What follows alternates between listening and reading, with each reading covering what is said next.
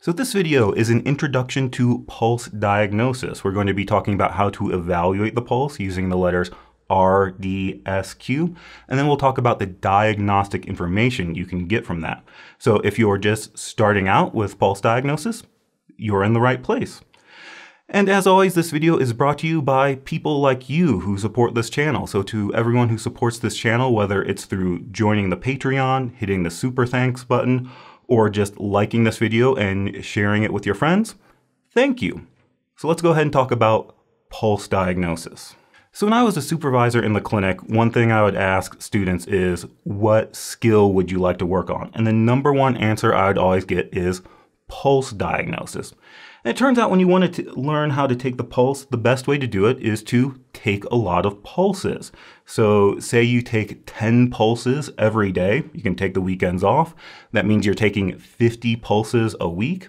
That's like 200 pulses per month. And so after 5 months, you've taken over 1,000 pulses. So hopefully if you've taken 1,000 pulses and written them all down in your pulse log, in your pulse journal, hopefully after that, you'll have learned something about how to take the pulse. But I think the problem here is, at least when I was starting out, when people tell me to take the pulse, I'd just be kind of like, I'm not entirely sure what I'm supposed to be feeling. I'm not sure what I'm feeling for. And sometimes it was difficult because a lot of my teachers were not very helpful with this.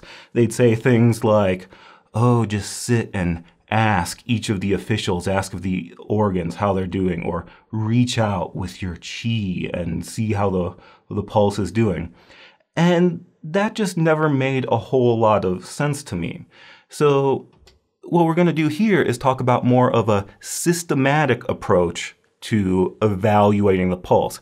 How can we do this in a systematic way where we're asking a series of questions to get some valuable information about what's going on in the pulse? And so the way I like to do this is using the letters R, D, S, Q. And so this stands for rate, depth, strength, and quality. So here what we're doing is we're basically going through and asking ourselves a series of questions. We put our fingers on the pulse and we first ask, what's the rate? Is it fast or is it slow? Then we ask, what's the depth? Is it superficial or is it deep? What's the strength? Is it strong and forceful or is it weak and forceless? And when we get to quality, we can say, what's the quality? We're really here asking about like which of the 28 pulse images apply. But if you're just starting out, chances are you don't know the 28 pulse images and they can be really confusing. So instead, we can just start asking ourselves some additional questions about the quality of the pulse. We can ask things like, what's the diameter of the vessel? Is it very large or is it very narrow? Does the vessel have a hard, distinct edge? When you feel it, can you feel that edge on the vessel? And how is the blood flowing through the vessel? Is it flowing smoothly or is it flowing unsmoothly, roughly?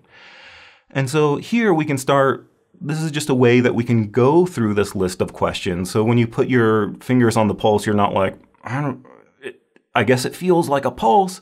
Instead, you can go through and start asking yourself these questions and actually get some really good information just through these simple questions. So let's go through each one by one. We start with the rate. This is the first thing when you put your fingers on the pulse, we can ask ourselves, what's the rate? Is it fast or is it slow? And this is actually really easy to do because you just count the beats. In the olden times, they counted the beats in accordance with their breath, the breath of the practitioner. So if you felt the pulse and it had 4 beats for every one of your breath or less, that meant it was a slow pulse. If you were counting the beats and it had 5 beats or more for every one of your breaths, that means the pulse was fast or rapid. So that was kind of the old way. Nowadays, most people have clocks and wristwatches, so we just say a slow pulse is anything less than 60 beats per minute, and a rapid pulse is anything greater than 90 beats per minute.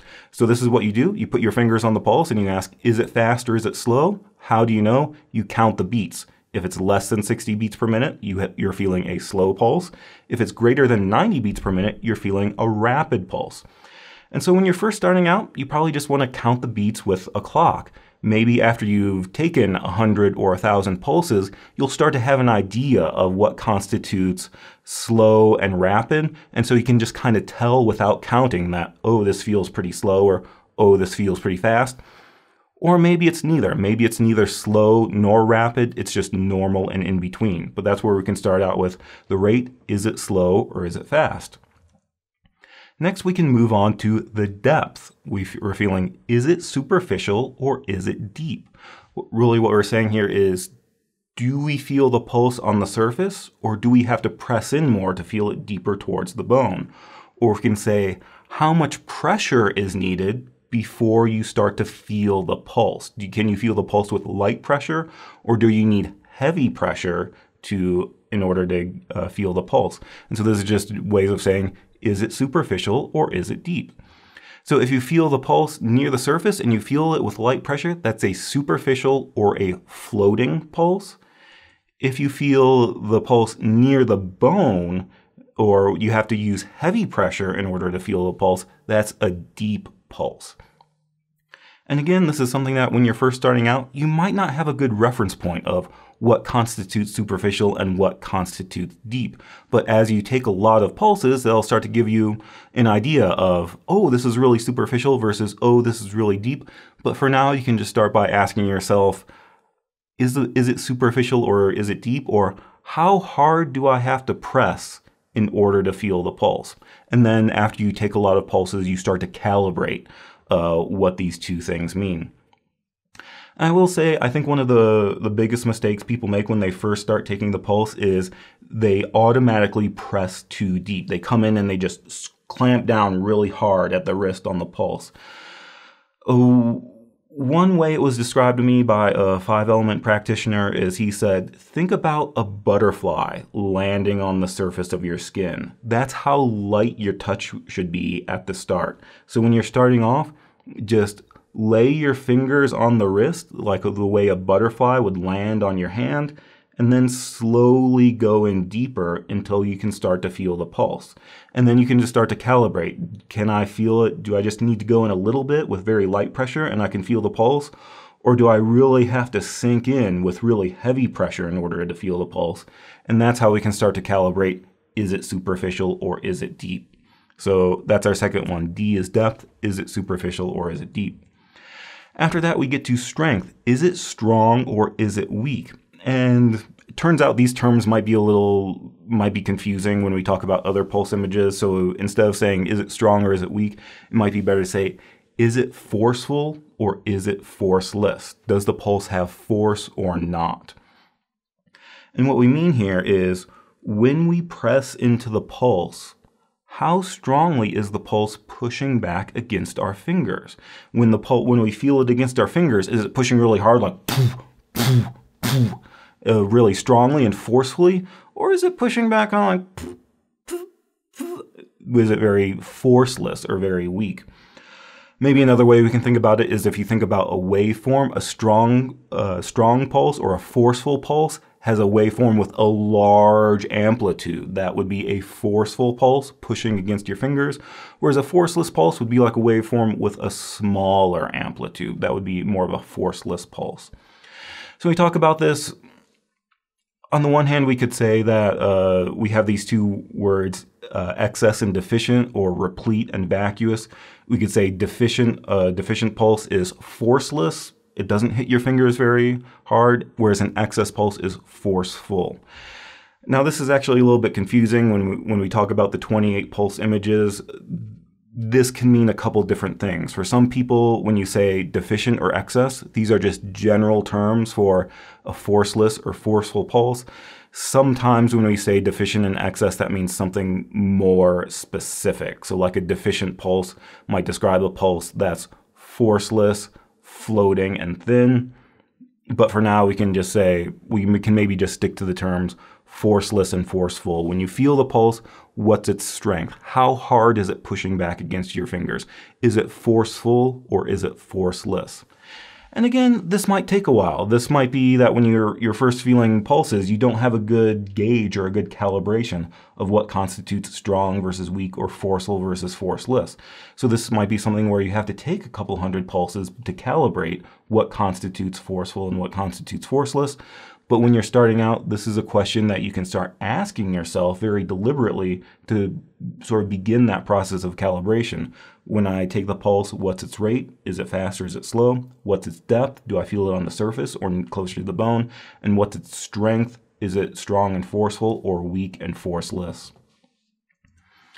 After that, we get into quality. And like we said, there are a lot of things we can say about quality. Technically, we could talk about the 27 or 28 or 29 pulse images. It changed throughout time, depending on which book you're reading. But some of those pulse images can be very vague, very complicated. The descriptions are very poetic, like, oh, it feels like pearls rolling on a plate. It feels like a knife scraping across bamboo. So maybe that can be a little bit complicated. So maybe if you're just starting out, you can start by asking, again, some simple questions. We can ask things like, what is the diameter of the vessel?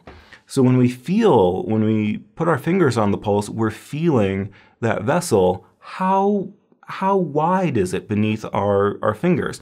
Does it have a wide diameter, a big diameter, like a drinking straw?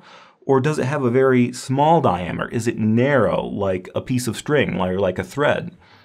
And so when you look at that diameter, we can say, is it thin or is it large? Thin means it has a narrow, small diameter, whereas large means it's wide or has a large diameter. And so this is what we mean by the word thin and large. So when we say thin and narrow diameter, we can say thin or fine or thready. Those all mean the same thing. Those are all different translations of the pulse schema. So we're asking, what's the diameter of the vessel? And this was one that was really confusing to me when I was first starting out, because a lot of times I'd be in clinic and people would be like, oh yeah, the pulse feels very thin. And for some reason back then, when I heard thin, I was thinking about the quality of the blood, like the viscosity of the blood. Like if a person was on blood thinners, then their blood was thin and watery versus somebody who had thick blood, like it was thick and syrupy and felt like molasses. So initially when people said, oh yeah, this pulse is really thin, I thought that's what I thought they were talking about. It wasn't until much later when I read a book about it that I realized that the word thin is actually referring to the diameter of the vessel. And again, we have a couple ways this gets translated in English. We can say it's thin, it's fine, it's thread-like, or it's thready. Those all mean the same thing, and those are all referring to the diameter of the pulse. So another question we can ask ourselves about the quality of the pulse is there a hard edge to the vessel? Maybe hard edge isn't quite the right term. We can say, is there a distinct edge to the vessel? That when you're feeling this vessel, can you feel a distinct edge, or is it just kind of soft and squishy and goopy? And so I've had some patients where I'm feeling for the pulse, and at first I thought I was feeling their tendon. I thought, oh, they have their tendon is in a weird place, and only later after a couple seconds, I realized, oh, that's their pulse. It's just that their pulse, the vessel was so taut, so it had a distinct edge that it felt more like a tendon. Other people, you feel their pulse, and you can't really tell a distinct edge. It's just kind of really soft and squishy. So if we start asking, can you feel that distinct edge? We're basically asking about, is the pulse wiry? Is it wiry or not? Turns out there's no word for not wiry. We just say either it's wiry or it's not. And so here we say a wiry means the vessel is like a zither string, or it's crisp and it has crisp and distinct edges. And so when we say zither, we're referring to a class of stringed instruments. So in Chinese, they had the guqin. This is a guqin, a stringed instrument. They also had the guzheng, which I'm not entirely sure what the difference is. I think a guzheng is larger and it has more bridges in the middle. Anyway, basically when we say wiry, we're saying it's like a string, like a guitar string, a wiry string. Like that, and that's what we're feeling. We're feeling this hardness or these distinct edges. So when we get to quality, that's another question we can ask ourselves is, do you feel this distinct edge to the vessel itself? Another one we can ask, and this is kind of weird, but how is the blood flowing through the vessel? Is it flowing very smoothly and very evenly, or is it flowing not smoothly? Is it rough? Is it uneven? And so here we're actually, when we describe the flow, we can use these words slippery and choppy. So a slippery pulse is a smooth pulse. When we say slippery, we're not talking about the quality of the vessel or the size of the vessel or the texture. We're talking about how is the blood flowing through that vessel. Is it flowing nice and smoothly? Versus a rough or choppy pulse would be not smooth. It would be rough. And so maybe if we wanted to draw it out, we could say that a slippery pulse is a very nice, smooth, comes and goes very evenly, whereas a choppy pulse is more erratic and it doesn't come and go as easily. And so that's what we're talking about when we're talking about how is the blood flowing through the vessel. Does it flow nice and smoothly, or is it a little bit more erratic? We could say that another aspect of this like rough or choppy pulse is, are the beats even? So with a smooth pulse, you expect the beats to be nice and even, whereas a choppy pulse, it might speed up and slow down. Sometimes it's 3 beats per breath, sometimes it's 5 beats per breath, and it doesn't have that even rate. That can also be an aspect of the choppy pulse. But you can start to think about, this is a little bit weird. It's a little bit subtle to feel, but you can start to think about, as that pulse hits your fingers, as it goes up and down, how smoothly is it going up and down? How smoothly is it coming and going as it hits your fingers? And that's what we talk about when we mean slippery versus choppy. And this might be one that you actually have to have someone demonstrate to you what it is. You might have to go in the clinic and find a very slippery pulse, find a pregnant patient and feel their pulse and be like, oh yes, that's very slippery. And just know that when you're feeling for that, you're feeling for how is the blood flowing through the vessel. So those are just some basic questions we can ask to get a sense of what the pulse is telling us. And so instead of just feeling like, what's going on here? What am I supposed to be feeling? Or even if you've been in the clinic in a while, sometimes I get students that they go in there and they just immediately jump to, oh, the pulse feels soggy. It's like, well, maybe you can stop and go through, start at the beginning, go through slowly and systematically, say, what is the rate? Is it fast or is it slow? What is the depth? Is it superficial or is it deep? What is the strength? Is it forceful or forceless? What is the quality, as in, what's the diameter of the vessel? Does it have a distinct edge? How is the blood flowing through? And so turns out actually asking these questions can give you a lot of information. And this is also useful because then when we go on to those 27 or 28 or 29 pulse images, it turns out when we start studying those, we actually already have a lot of information that we can apply to those 28 pulse images. So if you look at here, we have a chart of the 29 pulse images. And if we start to read into these, it turns out just by asking those simple questions, we've already covered a lot of these pulse images. So we have things like when we ask the rate, we were asking, is it fast or is it slow? Well, we have the slow pulse, the rapid pulse, and the racing pulse. And so just by asking what's the rate, we've already covered 3 of those 29 pulse images. Remember, slow is less than 60 beats per minute, rapid is greater than 90 beats per minute, and racing is like super rapid. It's greater than 120 beats per minute or 7 or 8 beats per practitioner breath. So we did rate, then we did depth. Is it superficial or is it deep? Well, it turns out we've already covered some of those. So superficial and floating means the same thing. It means I feel the pulse right on the surface. Deep means I have to push in deeper towards the bone. And then we have a hidden pulse, and that just means very, very deep. So when we talk about depth, we've already covered 3 of the 29 pulse images. Again, when we talk about strength, is it forceful or is it forceless? This maybe applies to these pulse images. For some people, when we say deficient and excess, those are just general terms for is it forceful or is it forceless? An excess pulse is a general term for a forceful pulse. A deficient pulse is a general term for a forceless pulse.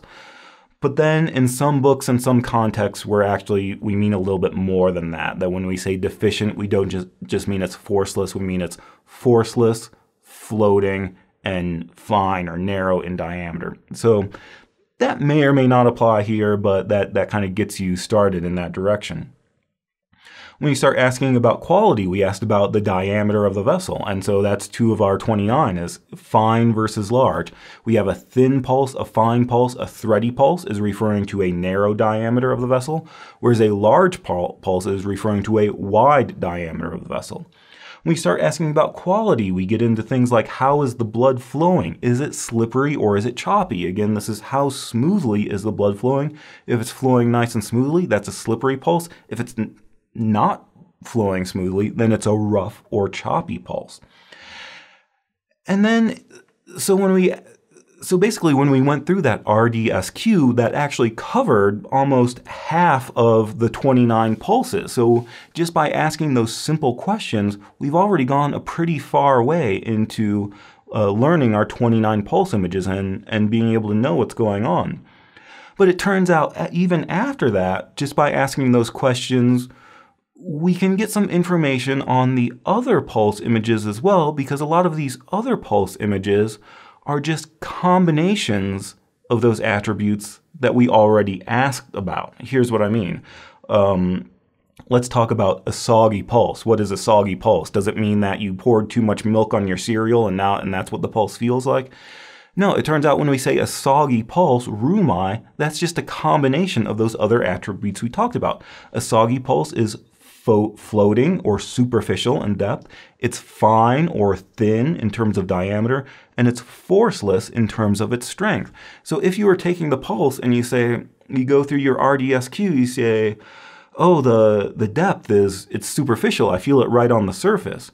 And the strength it's forceless. It's not pushing very hard against my fingers. And when I feel for the diameter, it feels very narrow in diameter. So then you could say, oh, this pulse is floating, forceless, and fine, or you could say this is a soggy pulse. When you feel those 3 things, you have felt a soggy pulse. We can go to the weak pulse. What do we mean by weak pulse? It turns out we don't just mean it's forceless. When we say weak, it's deep, fine, and forceless. So when we feel for the depth, we have to push in with a lot of pressure and we feel the pulse near the bone. When we feel for the diameter, it's narrow or thin or fine in diameter.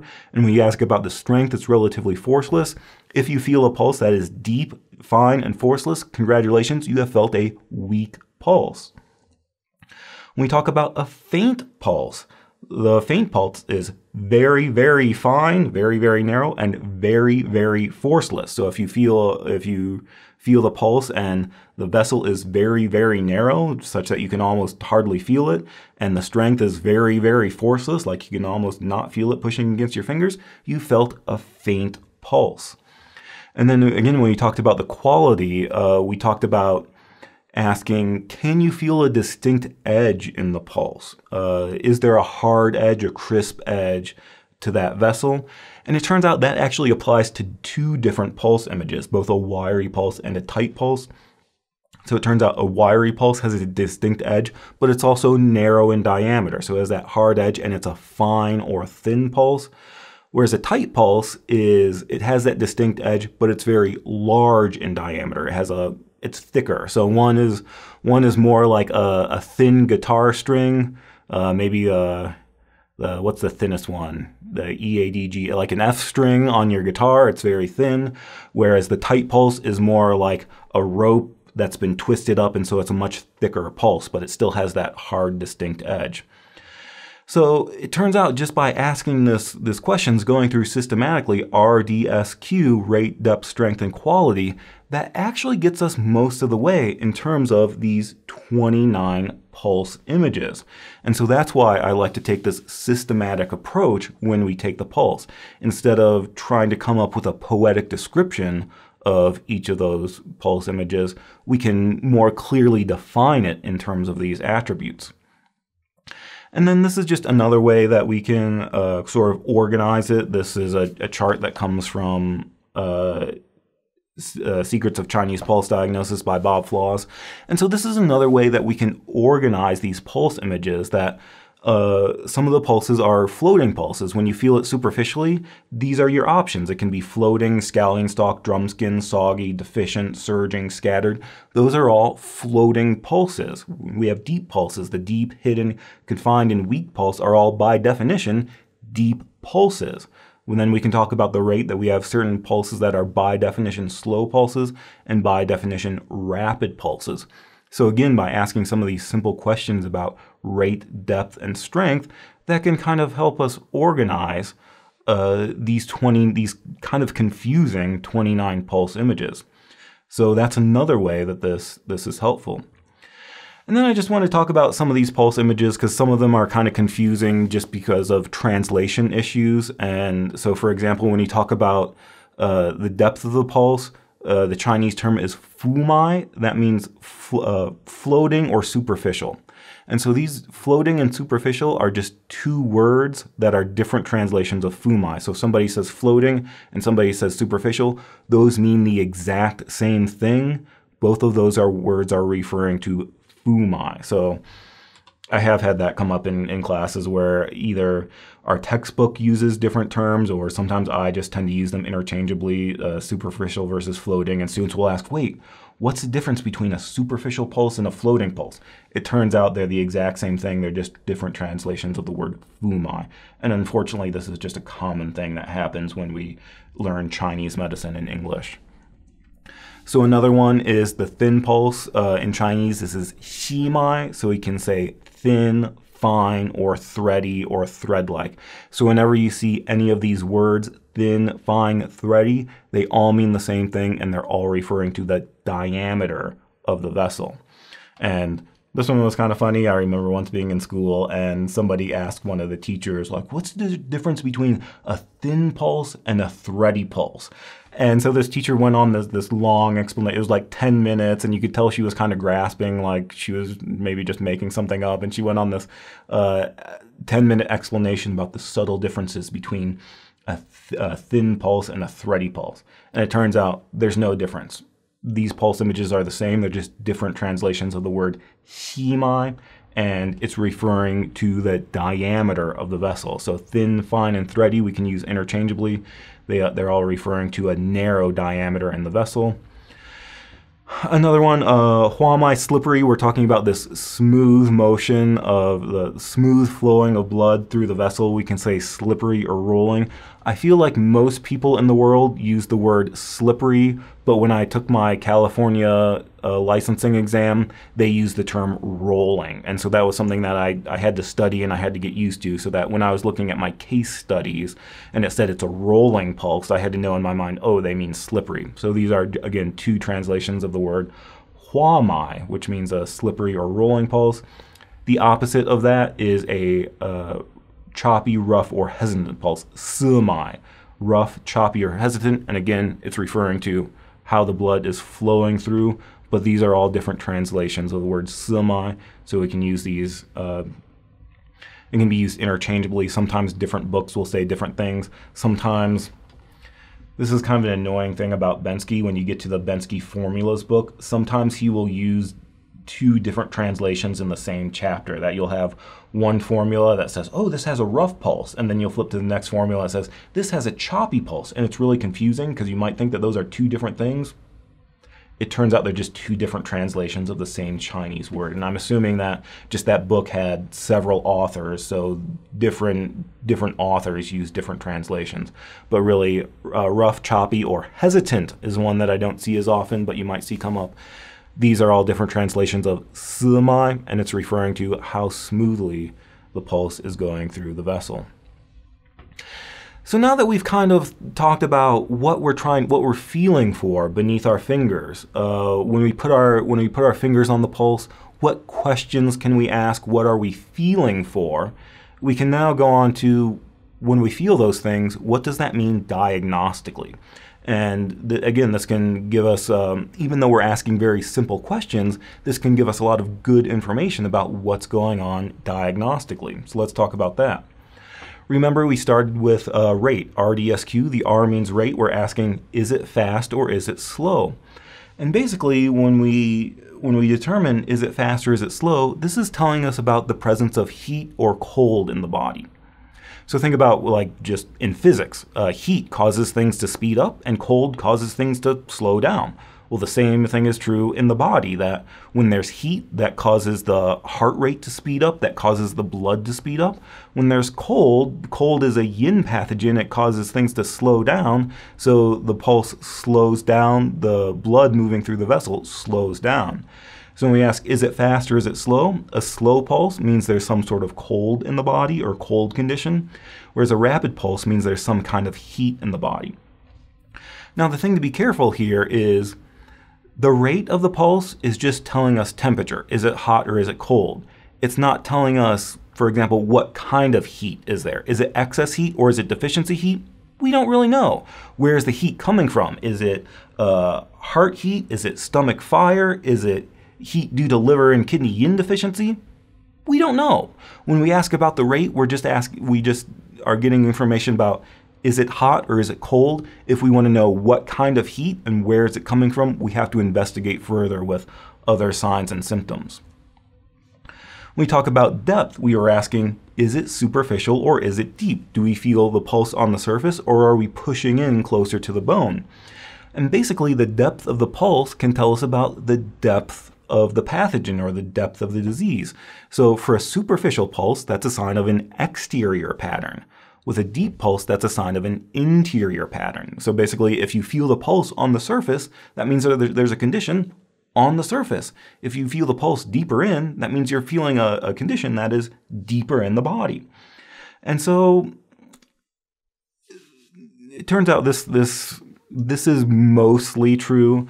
There are some exceptions to this where I think in certain patterns of yin deficiency, where when the yin is deficient, the yang will float upwards and outwards. And so it's possible that you'll be feeling a floating pulse because of yin deficiency.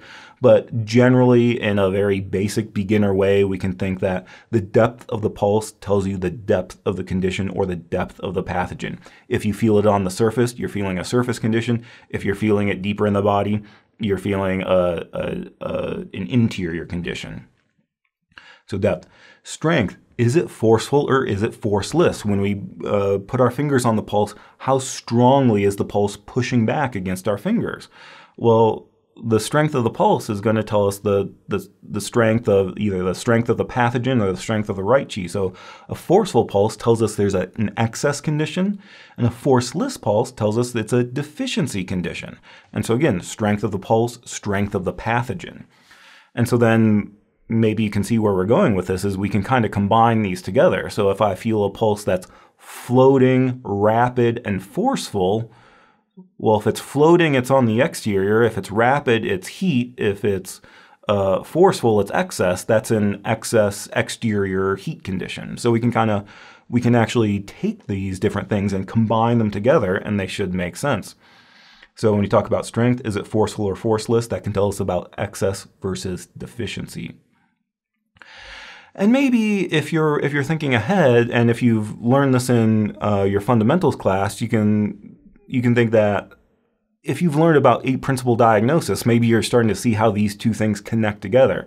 So remember in fundamentals, when we talk about 8-principle diagnosis, this is a very basic diagnostic frame where when we get a patient, we're asking ourselves a series of questions. Is it hot or is it cold? Is it exterior or is it interior? Is it excess or is it deficient? And is it yang or is it yin? Well, hopefully you can guess by now that we can get a lot of this information just by asking those basic questions about the pulse. So when we do our 8-principle diagnosis, is it hot or is it cold? The way we determine that is by the rate. If the pulse is rapid, that's a heat condition. If the pulse is slow, that's a cold condition. Is it exterior or interior? Well, we can get that from the depth of the pulse. That in exterior condition, an external attack of wind cold, heat on the exterior, those are exterior conditions, and we feel that with a superficial pulse. Is it excess or is deficient? That's determined by the strength of the pulse. So if we feel a very forceful pulse, that's an excess condition. If we feel a weak pulse or a forceless pulse, that's a deficient condition. So this is something that can be very useful to you in the clinic. This is also can be very useful to you when you're taking a test and you have case studies. You can go and look at the pulse, and you can look for those same qualities about, is the pulse rapid or slow? Is it forceful or forceless? Is it superficial or is it deep? And that can help you with your 8 principle diagnosis. And then you can kind of use a process of elimination if you're doing like Zhang-Fu patterns. If it's an excess heat condition, you could probably rule out spleen yang deficiency or something like that. You can actually use this on your case studies and in the clinic. When we talk about the quality, we were asking those questions about like, what's the diameter of the vessel? Is there a distinct edge? How's the blood flowing? It turns out these things are not quite as straightforward diagnostically. So I think it's good to start asking these questions to sensitize your fingers. But in terms of diagnostic information, it's a little bit more complicated because there can be several things that are going on that can cause the pulse to feel a certain way. So some of them are straightforward and some of them are not. So when you ask about what's the diameter of the vessel, we are asking, is it a wide diameter or a narrow diameter? Basically, we said, is the pulse thin or fine or thready, or is it large? Well, with a thin pulse, when that diameter is small, basically what's happening is there's not enough stuff to fill the vessel. Because there's not enough substance filling the vessel shrinks and it starts to feel thin or fine or thready. And so usually when we say there's not enough stuff, either there's not enough blood filling the vessel, or there's not enough yin substance or yin fluids filling the vessel to give the vessel its proper diameter. So if you feel the pulse and it's thin in diameter, you know there's not enough substance filling the vessel, but that could be blood or that could be yin. When you feel a large pulse, there's actually a couple possibilities here, and so it can get kind of confusing. It could be that a large pulse means you have too much stuff filling the vessel. You have excess dampness, excess phlegm, stagnant blood filling up the vessel, and that's why it feels large. But again, we can also sometimes have cases where, like, if there's deficiency, things start to lose their root and they start to float upward and outward. So sometimes with certain cases of, say, like yin deficiency or other types of qi deficiency, other types of deficiency, that can actually cause the vessel to expand in diameter, and so it will feel large, but then when you push into it, there's nothing there. And so just the large diameter by itself doesn't really tell you a whole lot. We have to look at other things. And so that's why large, when you talk about the 27 versus 28 versus 29 pulse images, large is not usually included in the 27. If you expand to 29, then they'll say a damai, a large pulse. But it turns out the large pulse isn't really great as a distinctive pulse image because it can mean a couple different things. But it's still something that's good to look at when you're feeling for the pulse. What's the diameter of the vessel? Is it wide or is it narrow? Then we talked about, is there a hard edge to the vessel? Is there a distinct crisp edge? Is it soft and squishy where you can't really feel anything? Or is there definitely a distinct edge to that vessel? And then, like we said, there are actually 2 qualities that are like this. We have the wiry pulse and the tight pulse, and the difference is a wiry pulse has a hard edge, but it's narrow in diameter. It's a thin pulse, whereas a tight pulse has a hard edge, but it's large in diameter. It's a wide vessel. But again, these can mean a couple different things. Or I guess really what we could say, what it means is this is a sign of constraint, that things are not flowing smoothly. So if you feel this hard edge, it means that things are not flowing smoothly. But the reason why things are not flowing smoothly, it turns out there's a couple possibilities. So we could say it's liver patterns. The liver is responsible for governing free coursing. So if the liver is not free coursing, you have liver qi stagnation, that could be a wiry pulse. But maybe the reason the liver isn't free coursing the qi is because the liver is deficient. And so it could be that liver deficiency is causing the pulse to be wiry. Liver blood deficiency, liver yin deficiency is causing the pulse to be wiry. Or it could be that you don't have enough qi, you don't have enough motive qi, and you don't have enough moving the qi through it. You have a weak spleen, and that's why there's constraint and things are not moving. That's why you feel it. Or it could be that you have a pain condition. Pain causes things to tense up, and that's why the pulse feels wiry. Or it could be that there's some other obstruction. Maybe there's phlegm or dampness that's making it so the qi can't flow smoothly, and that's why the pulse feels wiry.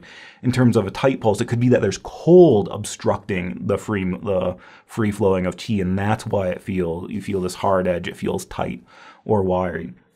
So basically, when you feel this hard edge, it means there's some sort of constraint, but we don't necessarily know where that constraint is coming from, so we would have to ask additional questions, and we have to line it up with our other signs and symptoms that we can say, oh, do I feel an edge to the vessel? Yes, I feel an edge to the vessel. That means there's some sort of constraint. Well, then we have to ask the follow-up question, what is causing that constraint? So wiry, it's not quite as straightforward as fast versus slow. And then how's the blood flowing through the vessel? Here again, we said slippery versus choppy. And again, each of these, since we're just describing how the blood is flowing, they can mean a couple different things. So when we say slippery, the blood is flowing very smoothly through the vessel. What's causing the blood to flow smoothly? Well, it could be just the person is a normal, healthy person, and that's how your blood is supposed to flow. So it could just be slippery means you're healthy.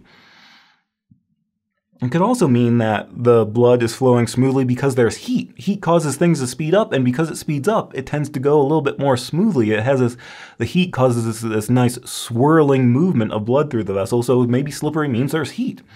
It could mean there's a phlegm, dampness, or food stagnation, that some of these excesses result in a very smooth, it's like the blood is riding along on this wave of dampness. It makes it really smooth. Pregnancy tends to result in a slippery pulse. So again, when we're asking how's the blood flowing, you say, oh, the blood is flowing smoothly. That could actually mean several different things. And same thing with choppy. When we say rough or choppy, we're basically saying the blood is not flowing smoothly. Well, if the blood is not flowing smoothly, there are a couple possibilities. It could be that the blood is not flowing because there's not enough qi to move the blood smoothly. So there could be qi deficiency. It could be the blood isn't flowing smoothly because there's not enough blood to flow smoothly. There's blood deficiency. It could be that there's some blood stasis or liver qi stagnation. Something's causing the blood not to flow smoothly, and that's why we feel a rough or a choppy pulse. So again, these qualities aren't quite as straightforward. If you start to feel these things, you might have to ask certain more follow-up questions about why are these things happening. But I think at least when you're starting out and you're beginning to sensitize your fingers to the pulse, it's still a good idea to ask these questions that as you're going through. Rate, depth, strength are pretty straightforward. Rate, you just count the beats. Depth, is it superficial or is it deep? You might have trouble in the beginning. You'll have to calibrate by feeling 100 pulses. Strength, same thing. Is it forceful or forceless? You might have to take 100 pulses, but you can ask how is the pulse pushing against your fingers? And then you can start to ask about these qualities and just maybe know that for now, the diagnostic information isn't going to be quite as straightforward. You should still ask yourself those questions so you have an idea of what's going on, but just the diagnosis isn't going to be quite as straightforward. And so that's why I go back to, there's this quote from Duchnowski where he says, the diseases in human beings fall into 4 categories, known as cold, heat, repletion, and vacuity. Therefore, the student of pulse should take the floating, deep, slow, and rapid pulses as the reins in observing disease conditions. This is an unchanging principle. So here, what we're basically saying is we can go back to these basics. Even though we have these 27 or 29 pulse images that have very poetic descriptions, we can still go back to these basics about rate, depth, and strength and gain a lot of diagnostic information. So if you're a beginner just starting out, I would say this is a good place to start, is by taking Duchnowski's example of talking about floating, deep, slow, and rapid. If anything, I would modify this slightly because he talks about excess versus deficiency and slow versus rapid, where I think like what we said, that might have to do more with the strength. So I might modify Duchnowski and say we should look at the rate, depth, and strength, and that will give us very basic information about heat versus cold, exterior versus interior, and excess versus deficiency. So that's a very basic place you can start. And again, this can actually take you a very long way in terms of diagnosis, whether you're diagnosing a patient in the clinic or whether you're dealing with a case study on a test. Asking those simple questions can really help you with that. And then finally, just because we're talking about pulse, I'll briefly mention the positions. We have the three positions, the Zun, the Guan, and the Chur, the three positions of the pulse. And basically, this is maybe a little bit more advanced thing that you can get. Just basically what I'm trying to say is there's not a big consensus on it. This is one interpretation of these three positions. It turns out different books will say different things. Different styles of acupuncture will interpret these three positions differently. So for example, originally in the Nanjing, it looked kind of like this, but it was talking specifically about the channels. So they didn't say lung and large intestine. They said Han Tai Yin and Han Yang Ming, because when you were feeling the pulse, you were feeling the state of the qi in the channels. And then other people came along and said, no, we can actually feel stuff in the organs. So when we say lung, large intestine, we mean the organs. In the Meijing, in the Ben Hu Meijing, it was saying more that, no, it's not really specific to that. It's more about the three burner. So that the Zun position, you're feeling things in the upper body, in the upper burner from the diaphragm upward. In the Guan position, you're feeling the middle jiao, so things from the diaphragm to the umbilicus. And in the Chur position, you're feeling things in the lower jiao from the umbilicus downward. And so some people look at it like that. I had some people in school that it was basically like this, except for their Chur position, they didn't look at pericardium and sanjiao. They said one is kidney yin and one is kidney yang. So that's another way to look at it, that the right rear position tells you about kidney yang and the left rear position tells you about kidney yin. So there are a lot of different ways that you can interpret this, and I think kind of they're all true, and we should keep that in mind. Bob Flaws gives the example of if the pulse feels wiry in the Zun position, well, maybe you're feeling something in the lung because that's associated with the lung. Or maybe you're just feeling something in the upper body. Maybe it's a headache because the head is in the upper jiao, and that's an upper jiao condition. So maybe that wiry Zun position is actually a headache. Maybe it's shoulder pain. We don't really know. We have to investigate a little bit deeper. So when we talk about these positions, it's really going to depend, and it's going to depend a lot on your style. That the way J.R. Worsley 5-element people look at the pulse might be slightly different than the way Japanese style practitioners, Ikeda style practitioners look at the pulse. So this is probably going to depend on your school and your system. But if you're a beginner, if you're just starting out in the clinic and you're starting to take the pulse and you want to know something about these three positions, I think maybe a good place to start is just ask yourself, of these positions, which one is the strongest and which one is the weakest? And again, so you're just starting to sensitize your fingers. And so if you feel like, oh, this guy's pulse, it's really forceful and wiry and hard in the Guan position, that's good information. And then you can start to ask things further of, when I feel that, does that mean he has a liver condition, or does that mean something else? Is there something else going on in the middle jiao? So it can give you a starting place, at least, of where to look. And then you can maybe get more specific depending on your specific style or teacher or school. And so with positions, it's again a little bit more complicated. So maybe if you're starting out, you can just start with which of these three positions on each side, which one is the strongest and which one is the weakest. And I would do that after you go through your questions about the pulse as a whole. This is another thing where I think that I see a lot of students and they take the pulse and they immediately say, oh, it's really wiry in the liver position, or like, oh, it's really deep and weak in the kidney position. And they jump to that and they forgot to go through, what does the pulse feel like overall? What is its rate? What is its depth? What is its strength? So I would start with the pulse overall. What are those qualities? And then after that, when you get a general overall idea of, is it hot or is it cold? Is it excess or is it deficient? Is it interior or exterior? After you ask those questions, then you can go into the individual positions about what's going on in the three jiao, what's going on in the individual channels or organs, and do that as your next step. So that is pulse diagnosis. Again, the sources we used for this are The Secrets of Pulse Diagnosis by Bob Flaws. The Secret of Chinese Pulse Diagnosis by Bob Flaws was one source. And Li Shizhen's Pulse Studies, an illustrated guide by Li Shenqing and William Morris was another source. So if you want to learn more, these are very good books to get. I think the Bob Flaws book, I really like his descriptions of all the pulses in here, but it's just text. It's a little bit drier, but it does have really good descriptions.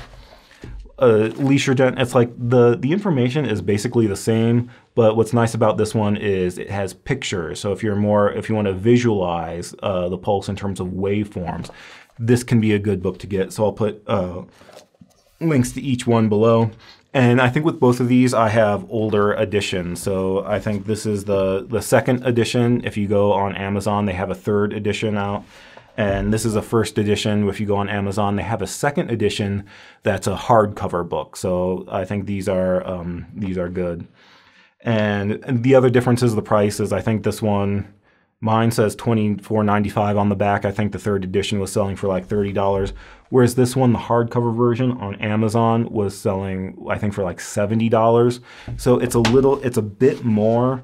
But I think if you're serious about pulse diagnosis, if you're one of those people that you want to go get very detailed about the 29 pulse images and you really want to be able to use those diagnostically, then it might be worth that money to get something like Li Shizhen's Pulse Study. So this is another book that I like that I recommend.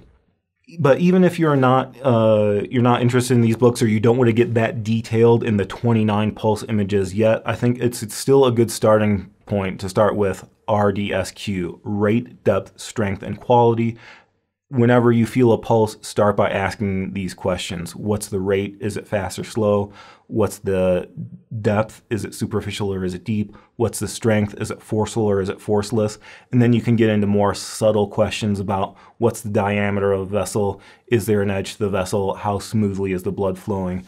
Even if you aren't ready to start memorizing the word-for-word definition of each of the 29 pulse images, if you're not ready for that, this is a good starting place where you can start to get some good information.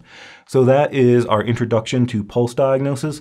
Again, thank you to everybody who supports the website and the channel. So if you got value out of this video and you want to give something back, there are several ways to do it. You can join the Patreon. That's like a monthly subscription. It's a monthly donation, and it comes with a few little extras. I've been trying to write some blog entries on that Patreon feed.